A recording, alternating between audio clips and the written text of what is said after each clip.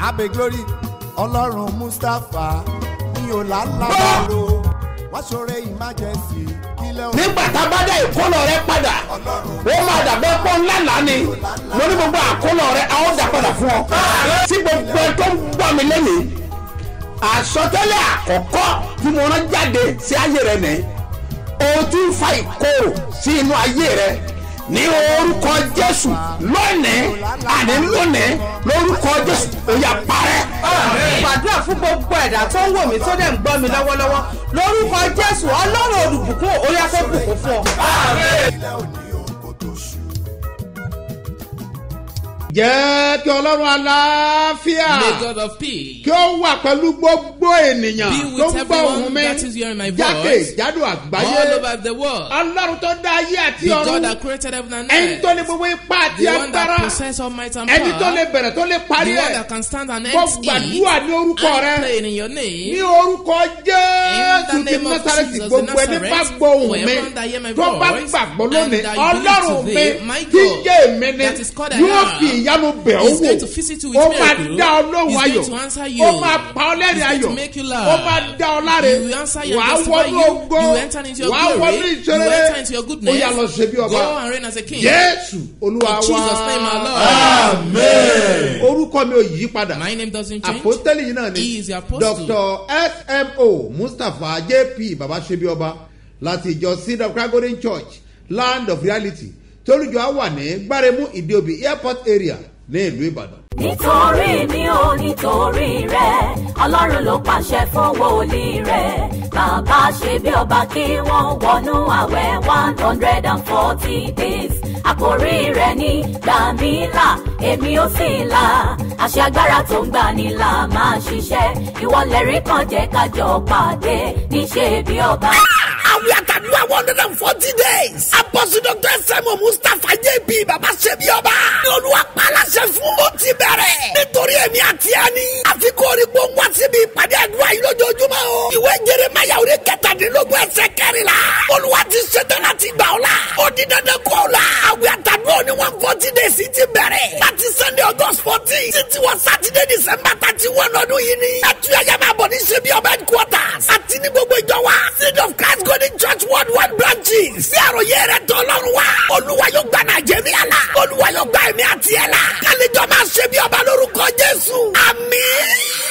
Àṣẹ jáde láti ẹnu mi. Authority comes forth from my mouth. Gbogbo ẹni bá gbàgbọ́. For everyone that believes. Mo sọ àsọtẹ́lẹ̀. I speak promises wípé àwọn ìran ayọ̀. That good visions. Àti ìran ògo tí ń bẹ níwájú rẹ̀.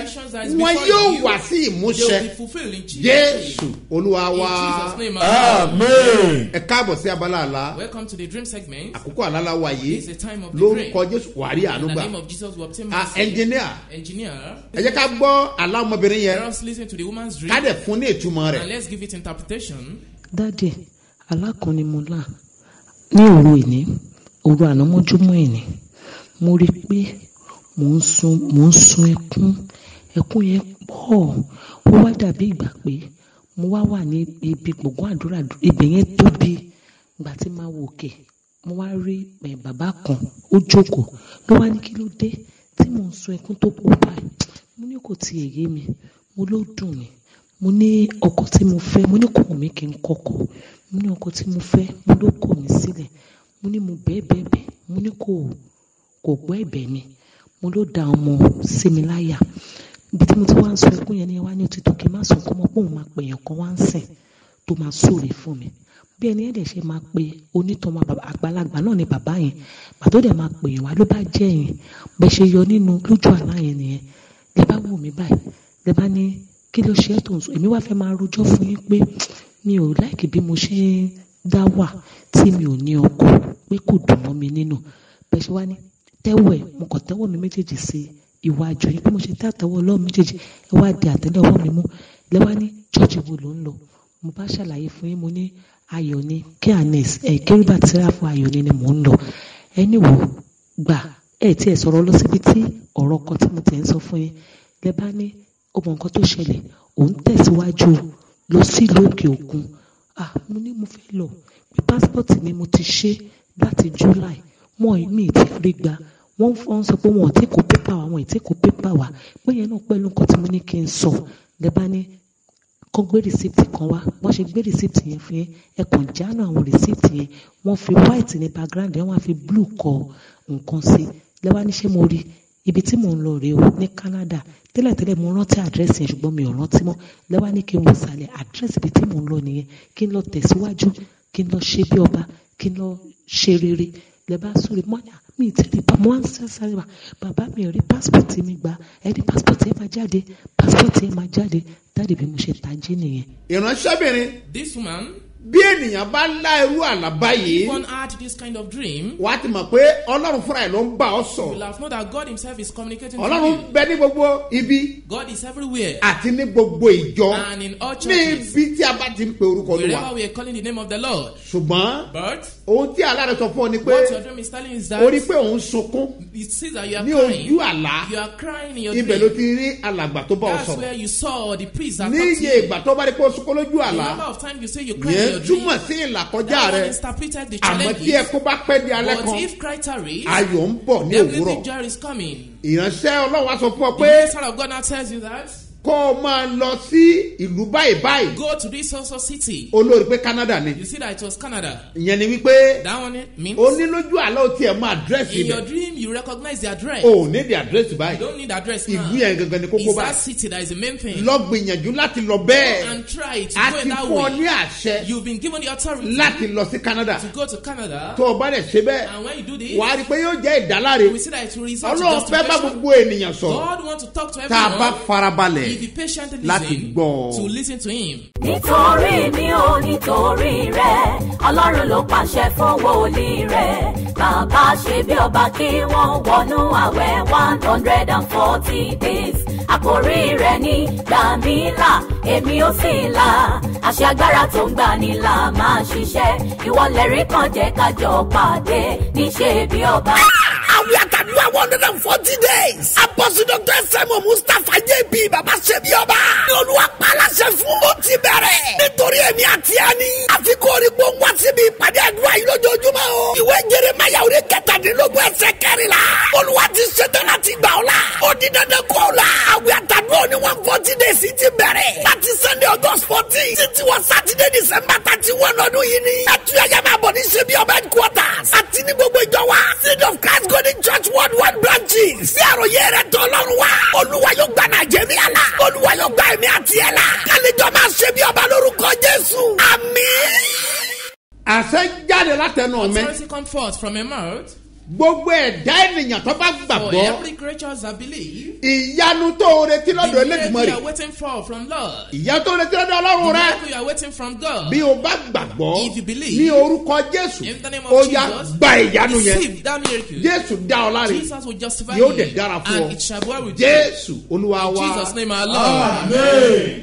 jákèjádò àgbáyé ni mo ti ń kí gbogbo All ènìyàn. around the globe I'm sending my greetings to everyone. torí mo mọ̀ pé àṣẹ fẹ́ tẹnu mi jáde Because lónìí. I'm very sure authority want to come forth from a mouth. yóò dẹ̀ ṣe iṣẹ́ agbára. And it's going to do wonder. bìtẹ́ bá wà ní mo ti ń kéyìn. Wherever you are, I'm greeting bóyá you. good morning àbí good afternoon àbí good evening. Bóyá ẹ̀ka rẹ̀ ẹ̀ka sàbẹ̀ èmi ò mọ ètò bá yín mu. I don't know the kind of thing you are. ibikíbi tó bá wà. But wherever you ẹ are. káàárọ̀. Good ẹ morning. káàsán. Good afternoon. ẹ káalẹ́. And good evening. lórúkọ In Jésù. the name of Jesus. ọ̀rọ̀ rẹ̀ á dayọ̀. You'll be great. now mo fẹ́ rọrọ̀ jáde Now I lónìí. want to send forth words today. torí àṣẹ ń bẹ nínú ọ̀rọ̀. Because there is authority in words. mo ti kí wa ní Nàìjíríà lánàá pé a I've kú greeted lé. everyone that mo tún kí alẹ́ kan you pé are a welcome. kú I lé. also greet us once again. You mi náà welcome. mí sí ilé gan. I also miss home. ṣùgbọ́n àti dé báyìí. But we are now kò home. síbi tó dàbí ilé. There is no place like mo home. dẹ̀ kí gbogbo àwọn ènìyàn And I greet tí wọ́n everyone wá sí program that yìí. attended this program. gbogbo ẹ̀yin ọmọ Sebioba. Yes, all ẹ wá Sebioba láti members London, that came láti from America, London, from America, láti Europe. from Europe, gbogbo tẹ́ ti wá. wherever you mo are, gbàdúrà pé I pray. Jésù tẹ̀ ń wá yẹn. Jesus you are looking for. ó máa bá yín pàdé He's lórúkọ going to meet Jésù. your life in mo sọ fún Jesus' yín pé Jésù ló ń ṣèyanu. That Jesus is the pé miracle. wòlíì ò worker. ní agbára Prophet lọ́wọ́ doesn't have power láti with ṣe him ohunkóhun. to do anything. ohun tí wòlíì ní ni kó What béèrè. prophet has is to kó request. fi ahọ́n rẹ̀ béèrè. He use his tongue to kọ́lọ́ ask. dẹ̀ sáyẹn. And God should sign wòlíì it. kan ní máa ń dáhùn It's not the àdúrà. prophet that grants prayer. Ọlọ́run ní máa ń dáhùn It's only àdúrà. God that grants wọ́n supplication. dẹ̀ máa dáhùn àdúrà yẹn He's lórúkọ going to grant Jésù. your prayer in Jesus' àmọ́ name. appreciate I yín appreciated fún everyone. ìtọ́jú Yes, for your care.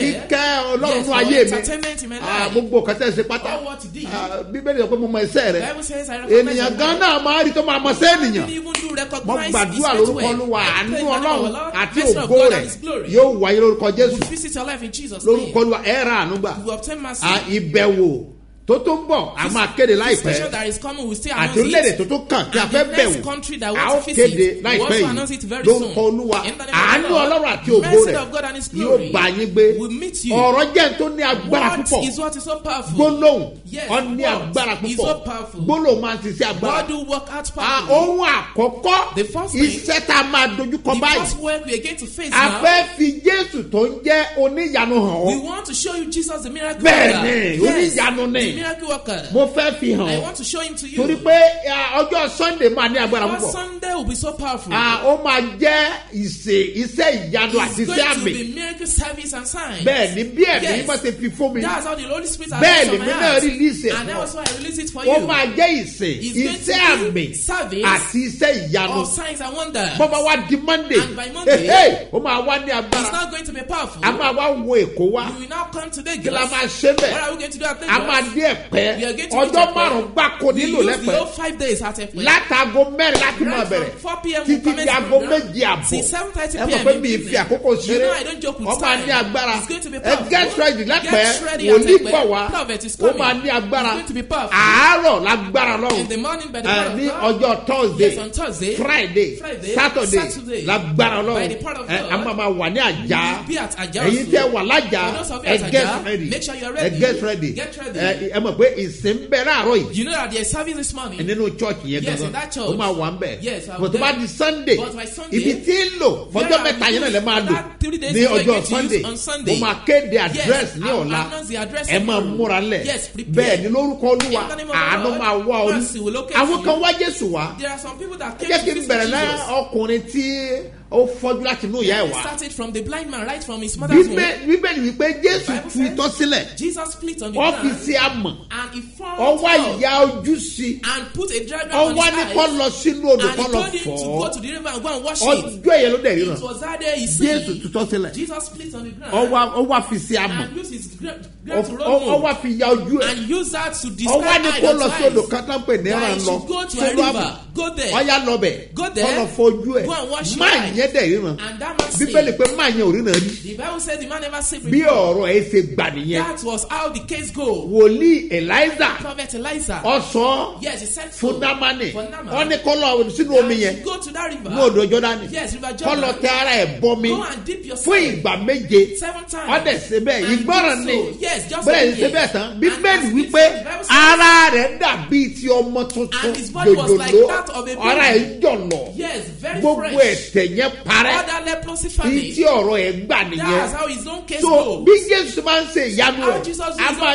yà mí lẹ́nu. It do surprise me. Ọmọbìnrin ara Náínì Yes, that 90 lady tí ó bí ọmọkùnrin kan ṣoṣo that gave birth to only a lójú boy. ẹ̀mí ẹ̀. Yes, in his own life. Ebe dẹ̀ wípé Bible wúmà says yẹn pé kò lọ́kọ mọ́. That man doesn't have a Torí pé ó ní obìnrin opó But ara because Náínì she's the widow of Kábòdáyà. Obìnrin opó Yes, ara the Náínì. widow of Ó Nine. bí ọmọkùnrin kan. She gave birth to a Ọmọ boy. yẹn dẹ̀ fò sánlẹ̀. And that boy Ó dẹ̀ kú lójú ẹ̀. died in her presence. Àwọn èèyàn wá ń sokó. People are now weeping. Ẹyẹ bí amọ̀dà. Ẹ are kàn the tẹ́wọ́ parents? yín síwájú. Spread your hands. Mẹ́rù dà In yakú the níyà. mighty name of Mo Jesus. falasẹ̀. I prophesy. Ọwọ́ tó tẹ̀síwájú The hands that rẹ̀. you spread O ò ní forth, fi gbọ́ ọmọ you sí. will never use it to O ò ní carry fi your gbókù child. ọmọ. You will never use it to O ò carry ní your fi child. gbókù ọmọ. You will never use it O to ò ní carry fi their gbọ́mọ child. sí. You will never use it to carry their Abiyamọ child. tí ò bá ní tara ni. Parents that doesn't have seed. Ìyá ṣe bí ọba pàápàá gbóhùn Mama sókè. Sebioba even Wọ́n ò lift lè up her mí voice. ìsì ó She lágbára. can't miss her So ẹ place. gbàdúrà So ni. you pray. Tó bá dẹ́ kókó And àtàmì. when it's time Ẹ for you kì say í mọ́lẹ̀ amen, sàmì. make sure you only Ìdílé dára fún you don't ènìyàn. just make Yabu na it. yakaba. In the name of Jesus. Rakọ́dí àbá. In the name of Mo Jesus. palasẹ̀. When you authorize, Mo ní ọwọ́ rẹ̀ I yẹn said sẹ́. that your hand. O ò ní fi gbọ́mọ You sí. will never use to bear the child. Náà kí ló wá ṣẹlẹ̀? Yes, what happened? Jésù wá ń bò njọ yẹn. Jesus was coming this day. Gbọ́ mi tó ọba ti ní sunkún. If you can't Ọlọ́run ó cry, pa ọ lẹ́rìn ni. God will make you laugh. Gbà Jésù bọ̀. When Jesus was Kẹ́ni coming, Jésù ṣe. what did Jesus do? Wọ́n ní ẹ̀yin tẹ́ ń sunkún yẹn. Jesus said, "Those of you that Ẹ are má crying, bóbìnrin sunkún mọ́. Don't cry with ẹ this dá lady. dúró Stop ọmọ it. tẹ̀ sọ́kọ́ yìí This boy you are ọmọ crying yẹn ò for, kú rárá o he is not dead. kèé sòkú ọmọ He is not a dead ọ child. sùn ní Yeah, he sleep. ṣùgbọ́n wo Sleep as a- dókítà ti confam Doctor eléyìí tó confirm ti it. kú There is a dead ẹsẹ̀ child. máa ní kò kú Why will you say it's not Jésù dead? àní kò kú Jesus sẹ́ said it's ẹ̀yẹ not a dead sọ́nlẹ̀ child.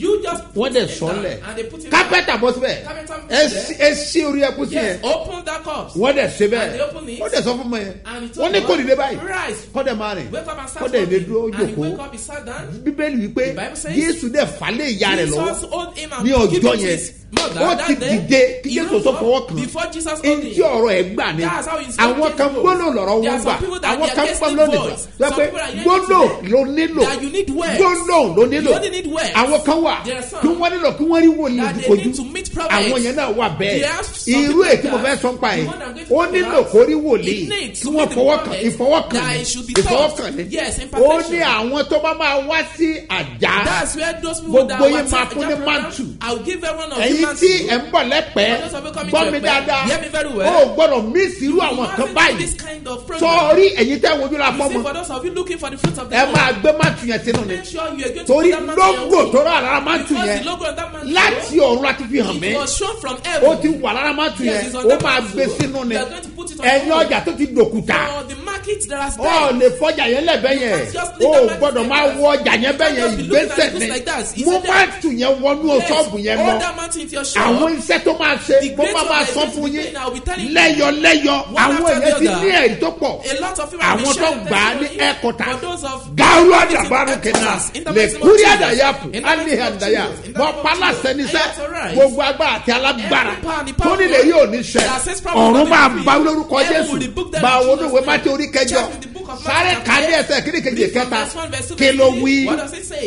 nígbà tí ó ti orí òkè sọ̀kalẹ̀. Yes. ọ̀pọ̀ ènìyàn tọ̀ lẹ́yìn. Ah. sì wò ó. Aha. adẹ́tẹ̀ kan wà. Yes. ó tẹríba fún un. Aha. ó wí fún un pé. Ah. olúwa Aha. bí ìwọ bá fẹ́. Ah. ìwọ lè sọ mí di mímọ́. oh yes jésù sì náwó rẹ̀. Aha. ó fi bà Aha. á. ó wí pé. Ah. mo fẹ́ di mímọ́. mo fẹ́ ìwọ di I mímọ́ am willing. Be Aha. willing. lójú kan náà. Yes. ẹsẹ̀ rẹ̀ sì mọ́. ọjọ́ mélòó That day, how many days?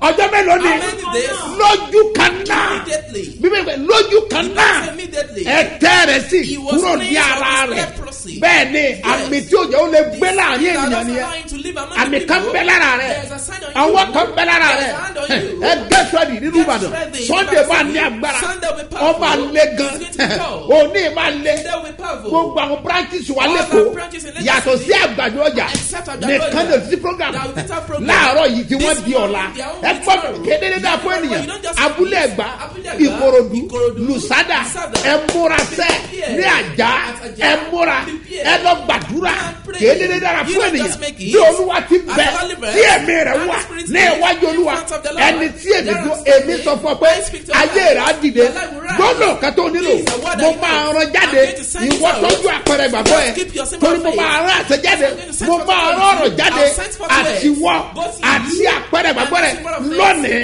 Today, ọjà mi lójú I'm very wàá sure gba ìyanu. nítorí mi ò nítorí rẹ ọlọ́run ló pàṣẹ fún wòlíì rẹ bàbá ṣe bí ọba kí wọ́n wọnú àwẹ̀ 140 days àkórí rẹ̀ ní gbàmílà èmi ò sì là àṣẹ agbára tó ń gbani là máa ṣiṣẹ́ ìwọlẹ̀rí kan jẹ́ kájọ pàdé níṣẹ́ bí ọba. Àwẹ̀ àtàdúrà 140 days. Apostle Dr. Sept Mustapha JB Babasebioba. Ní Olúwa pàlàṣẹ fún ó ti bẹ̀rẹ̀. Nítorí èmi àti ẹni. Àfikún orí gbóngbó síbi ìpàdé àdúrà yìí lójoojúmọ́ o. Ìwé Jeremáyà orí 17 ẹsẹ̀ 14. Olúwa ti ṣetán láti gbà ọ́ la. Ó di dandan kó o la. Àwẹ̀ àtàdúrà ní 140 days ti bẹ̀rẹ̀. Láti Sunday August 14. Títí wọ Saturday December 31 ọdún yìí ni. Ẹtúyẹyẹ máa bọ̀ ní Sebioba headquarters. Àti ní gbogbo ìjọ wa. Seed of Christ Golden Church Worldwide branches. Sí àròyé rẹ̀ tó lọ́rùn wa. Olúwa yóò gba Nàìjíríà la. Olúwa yóò gba èmi àti ẹ̀ la. Kálíjọ máa Sebioba lórúkọ Jésù. Àmín. a máa kọjá mi olùgbà. Àdúrà mi. gbọ́ àdúrà Àti wọ́n bá ń kọ́tà lòmíràn. bá tí wọ́n bá fẹ́ lọ. Má ṣe kọjá mi. máa ṣe kọjá Jésù, mi. Jésù Olúwa.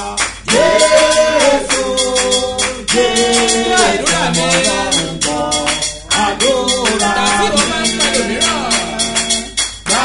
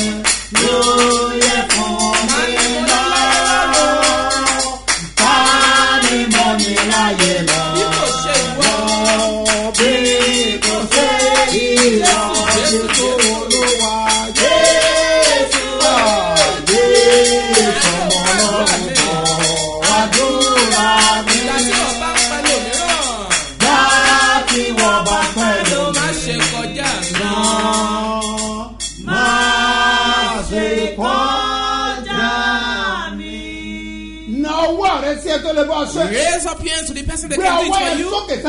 Lift up your hands to the person that can do it. Lift it up very well. You're not going to shout. Go. Look down. And remember me today. Turn it into prayer. In Jesus' name.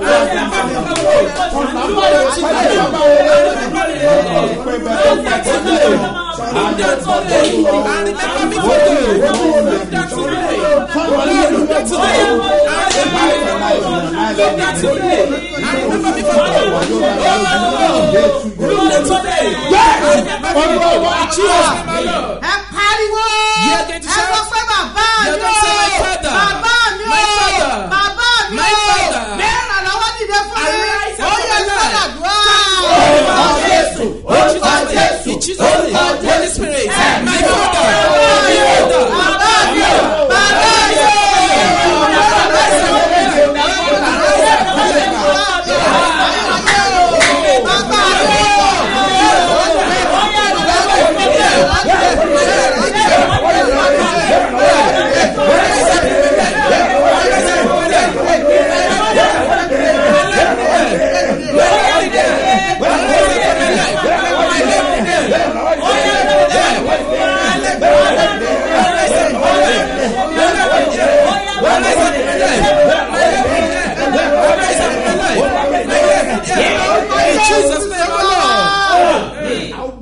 we are going to pray. If you want to pray that name, you give thanks. Call the name of Jesus. You now call His Spirit. God. Open book of remembrance for my life. Open the book of remembrance for my life. I also want to have testimony. Open the book of remembrance for me.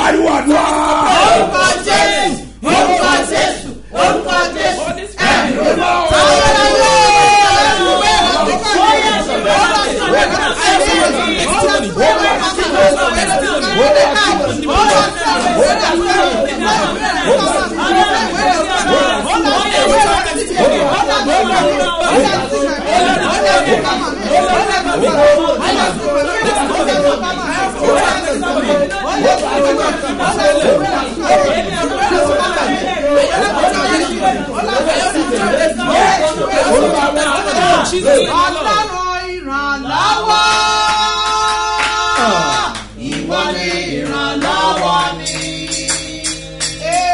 lọ́wọ́lọ́wọ́ ìrànlọ́wọ́. Wá ṣe ìrànwọ́ fún mi. Ọlọ́run ìrànlọ́wọ́ mi. Ọlọ́run ìrànlọ́wọ́. Ìwọ ni ìrànlọ́wọ́ mi. Lọ́wọ́lọ́wọ́ ìrànlọ́wọ́. Wá ṣe ìrànwọ́ fún mi. Lọ́wọ́lọ́wọ́ ìrànlọ́wọ́. Wá ṣe ìrànwọ́ fún mi. Lọ́wọ́lọ́wọ́ ìrànlọ́wọ́. Wá ṣe ìrànwọ́ fún mi. Ìrànlọ́wọ́ aláìní bàbá. Wá ṣe ìrànwọ́ fún mi. Lọ́wọ́lọ́wọ́ ìrànlọ́wọ́. Wá ṣe ìrànwọ́ fún mi. Tí Ọlọ́run bá gbé ìrànlọ́wọ́ sílẹ̀ fún èmi àti for I and you. ìgbé ayé rẹ̀ á máa yí padà. Your lifestyle will change Ìgbé ayé totally. mi á yí My padà. lifestyle will change totally. pariwo. You are going to shout. Ọlọ́run ìrànlọ́wọ́. God of air. Ọlọ́run ìrànlọ́wọ́. God of air. Ṣé ìrànlọ́wọ́ ti dé lórí This air ìfẹ́ from mi? me, not my Ó yẹ head. sọ́dà Turn it to prayer. Orúkọ Jésù. Orúkọ Jésù. Orúkọ Jésù. God of air. Ọlọ́run ìrànlọ́wọ́.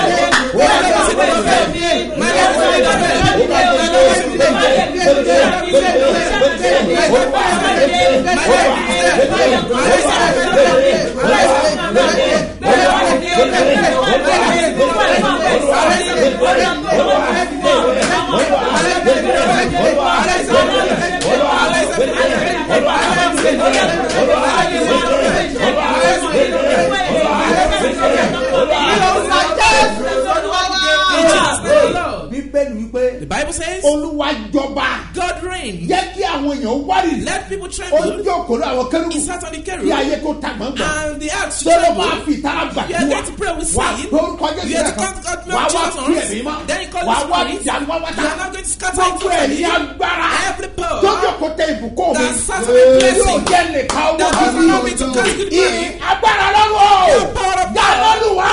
Define Ó it. yẹ wá. Orúkọ Jésù. Orúkọ Jésù. Orúkọ Jésù.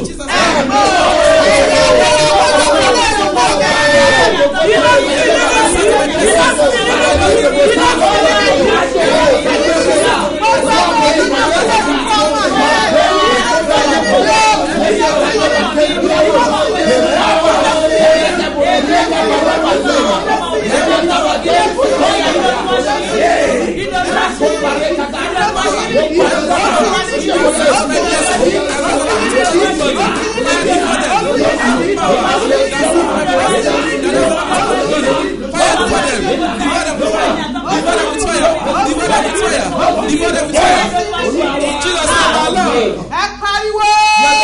Níbo ni wọ́n tọ́jú ògo mi? Where have they kept my Níbo glory? ni wọ́n tọ́jú ẹ̀ka mi? Where have they kept my heart? Ọlọ́run bàbá ń ṣe bí ọmọ. Iná gbà ń padà fún Use fire to mi. bring Ó yẹ justice for sọ́dà me. gbọ́. Orúkọ Jésù. Orúkọ Jésù. Orúkọ Jésù.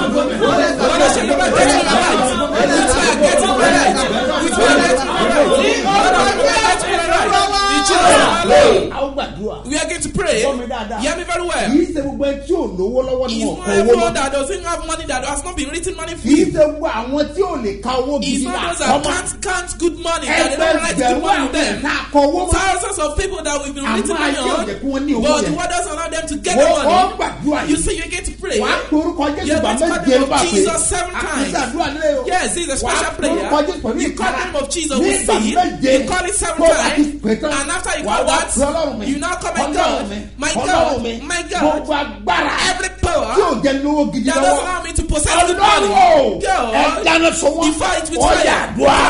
Orúkọ Jésù. Orúkọ Jésù. Orúkọ Jésù. Orúkọ Jésù. Orúkọ Jésù. Orúkọ Jésù. Orúkọ Jésù. Ọlọ́run mi o. Ọlọ́run mi o. Ọlọ́run mi o.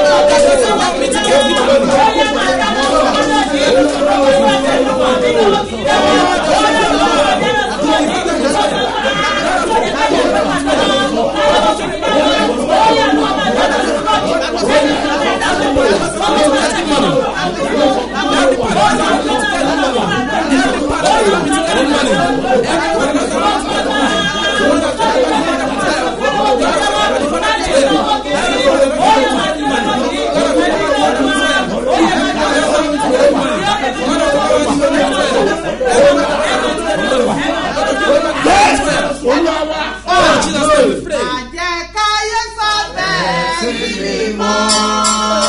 Má jẹ́ káyé sọ bẹ́ẹ̀ sí mímọ́. Má jẹ́ káyé sọ bẹ́ẹ̀ sí mímọ́. Má jẹ́ káyé sọ bẹ́ẹ̀ sí mímọ́. Ẹ̀wọ̀n mi tó ń gbàdúrà ìyàtọ̀ rẹ̀ jẹ́ lẹ́sẹ̀. Ẹ̀wọ̀n mi tó ń gbàdúrà ìyàtọ̀ rẹ̀ jẹ́ lẹ́yìn.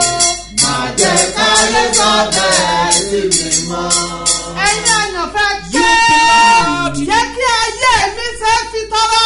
Let my life be celebrated. Ó fi dúpẹ́. So that people will give thanks. Orúkọ Jésù, orúkọ Jésù, orúkọ Jésù.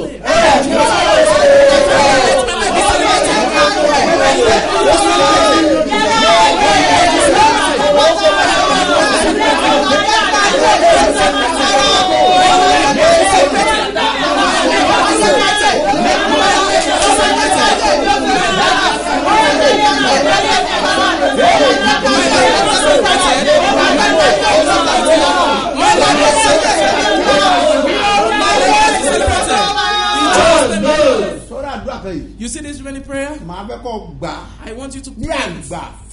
You pray it by banging your legs on the ground. Hear me very well. A lot of battle do in that body. And it serves as hindrances for people. There is a word that works powerfully. And if you can pray this prayer, I'm very sure that you're going to have testimony. You have the name of Jesus Christ. Just on. It's so powerful. Yes, every kingdom of death can never stop that name. When you call that name once, you will not come back. Lord, authority that don't delay me in my body system, that does allow me to get out of my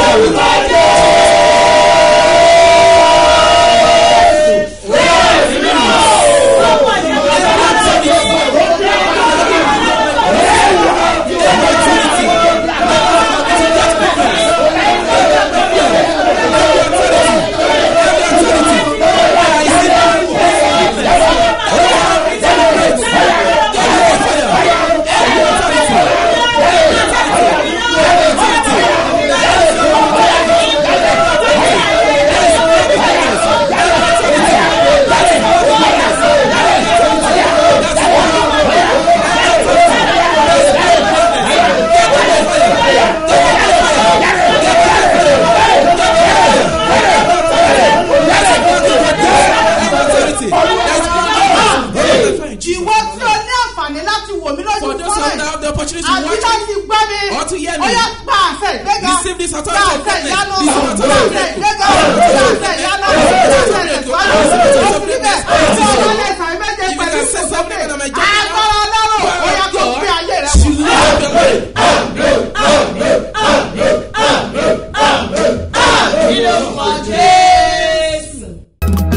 Mo ti dé Olúwa, sọ fún Jésù kí Jésù sọ fún ẹ̀mí mímọ́.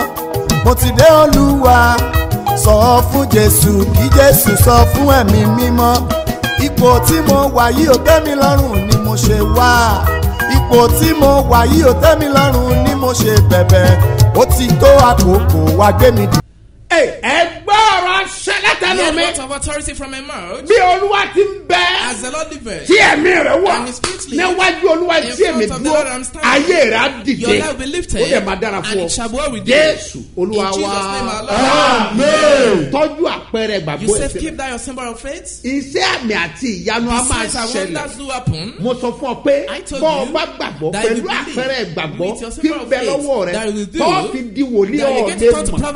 Mo ní Ọlọ́run fẹ́ lo ìwọ gẹ́gẹ́. Ó fẹ́ lo ọwọ́ rẹ̀. Ó fẹ́ lo mántù ọwọ́ rẹ̀. Ó fẹ́ lo mìíràn àti òróró tó gbé dání. Ìwọ ni kó gbàgbọ́. Ìyanu rẹ̀ dájú. Mo fẹ́ bless ẹ. Mo dẹ̀ fẹ́ rọrùn sí. Lórúkọ Jésù. Ayé rẹ̀ á dìde. Yóò dẹ̀ dára fún ọ.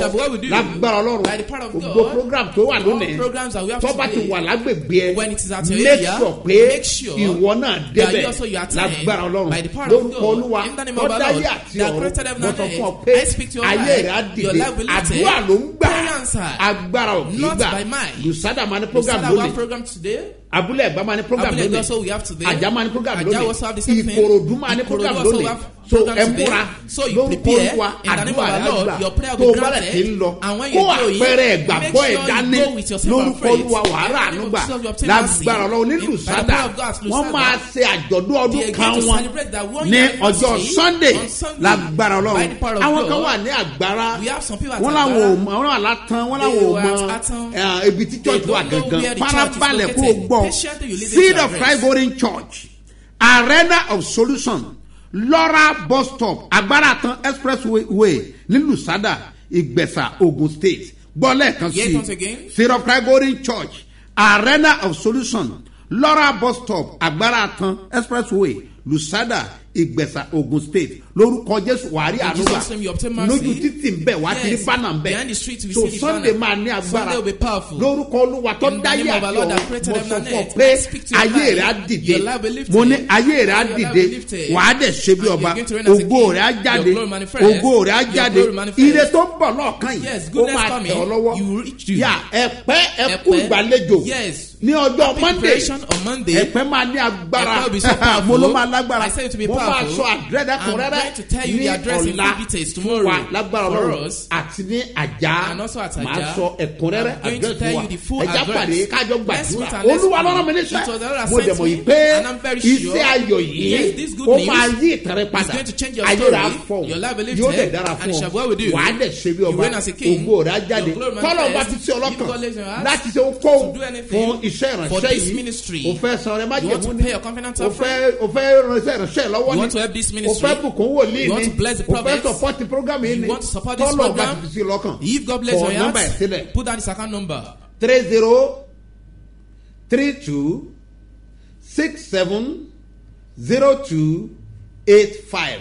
ẹ gbọ́ lẹ́ẹ̀kan sí 3032670285 Mustapha Solomon Moses ló máa gbé jáde ní Fort Bank lórúkọ Jésù ayé rẹ̀ á fọ́ ó máa dára fún ọ wàá rí àánú gbà ògo rẹ̀ á jáde ẹ̀yin ọlọ́jọ́ ìbí òní ẹ̀yin tẹ́ ẹ ṣe wedding anniversary ó gbàdúrà fún yín lórúkọ Olúwa Ọlọ́run Ísírẹ́lì tó súre fún yín ọjọ́ ìwà arántí ẹ̀ wàá bú sáyọ̀ wàá arántí àdúrà wàá bú sẹ́rẹ̀ tó lọ́wọ́ á pa ọ́ lẹ́rìn ayọ̀ ẹ̀gẹ̀ rẹ̀ á dògo wàá dẹ̀ ṣe rí ọba happy birthday and happy wedding anniversary lórúkọ Jésù ọ̀rọ̀ rẹ̀ ó dayọ̀ wà á dẹ̀ ṣe bí ọba gbọ́ mi dáadáa ẹnìkan bẹ tó lè bá ọ ṣe ẹnìkan bẹ tó lè ràn lọ́wọ́ ẹnìkan bẹ tó lè kọ orúkọ rẹ sínú ìwé ìyè ní ọ̀dọ́ àgùntàn Jésù lórúkọ rẹ ó dẹ̀ retí rẹ ó ń wá ọ jẹ́ o ṣetán láti bá rìn bí jẹ́ o ṣetán láti bá gbé bí jẹ́ o ṣetán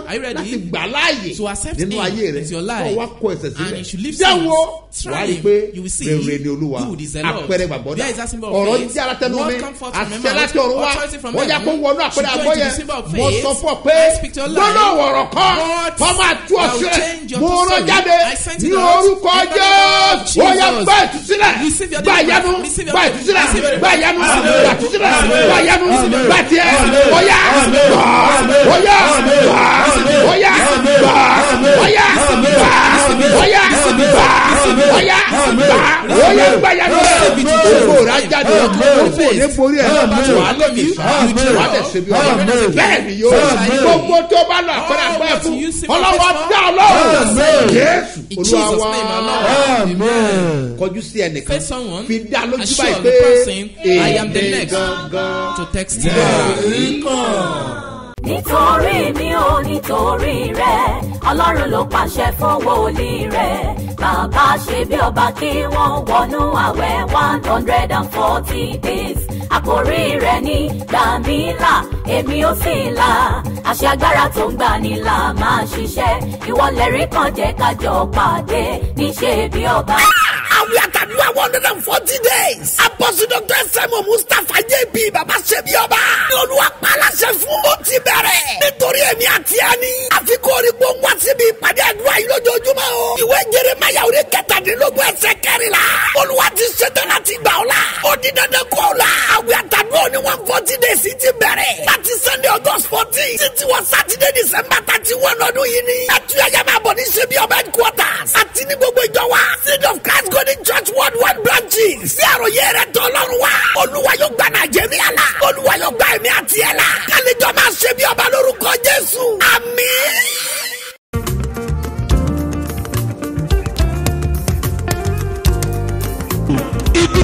wọ́n ti parí iṣẹ́ rẹ sí. ní òní agbára Ísírẹ́lì kò gbé ọ jáde kúrò. Jésù.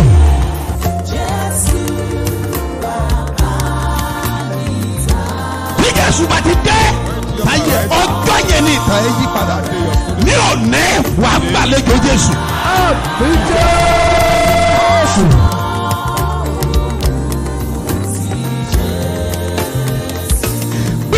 Sókè. Àní ogun tí ń fi àkókò rẹ ṣòfò. Jésù tí olóore fi gbàgbé ẹ. Ogun yẹn ṣọ́. Jésù.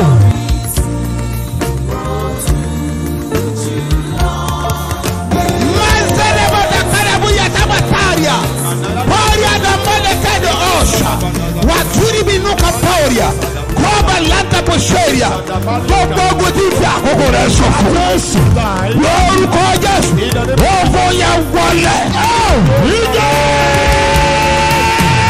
Jésù.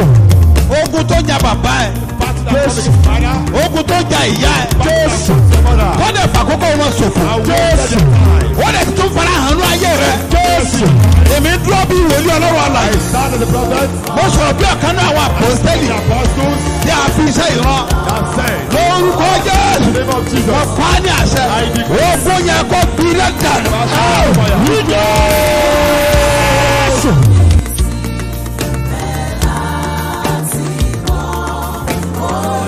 nítorí pé ìwọ gbàgbọ́. because you believe. mo pa á ní àṣẹ. ogun tí ń jà lé bàbá rẹ.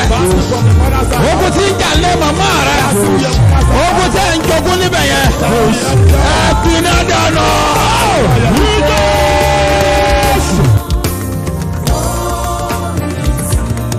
gbogbo èyí tẹ̀ ń ṣiṣẹ́. everyone working. get ready. Pastor Jáde. Òun ṣiṣẹ́ but iṣẹ́ yẹn ò yé wọ̀ gan. You are working but you don't understand what is happening to your business. Now wọ́n wò pé òun ṣiṣẹ́. They are seeing that so you are working. Ẹnì kankan wọ̀n ràn ọ́ lọ́wọ́. And no one is helping you. Ṣebí ṣiṣẹ́.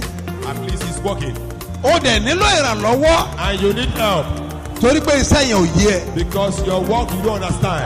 Mi dúró bí wòlíì tá a rántí ọ. I stand as a prophet sent to you. Ogun tí ń jà nínú ẹ yẹn. The battle in your house. Ogun tí ń jà lára ṣẹ́ yẹn. The battle in your business. Òpin dé bá wa.